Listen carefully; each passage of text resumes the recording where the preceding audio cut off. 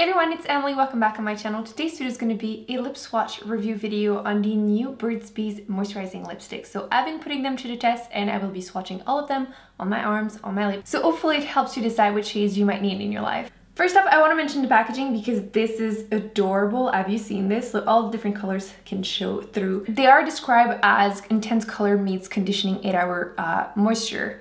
They do say they're full coverage, vibrant colors. So I have to say, no moisturizing lipstick ever lasts 8 hours on my lips. I don't know about you, but they don't tend to last as well. Are they moisturizing for 8 hours? Sure, they are very moisturizing, I'll give them that. I do have to build up the lighter colors quite a bit to get a pigmentation, but I do have pretty pigmented lips to begin with, so obviously it's gonna be a little harder on me.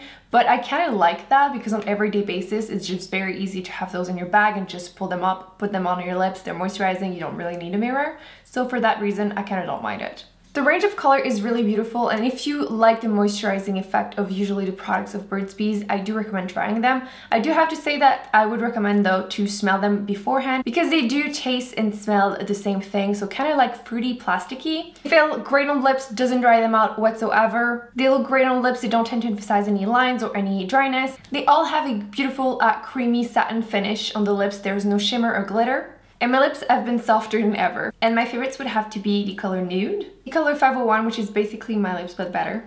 502 is certainly going to be a favorite for a lot of people. And 530. If you like tinted lip balm, for example, these lipsticks will be just a step in between like a lip balm and a lipstick. It's really perfect for you.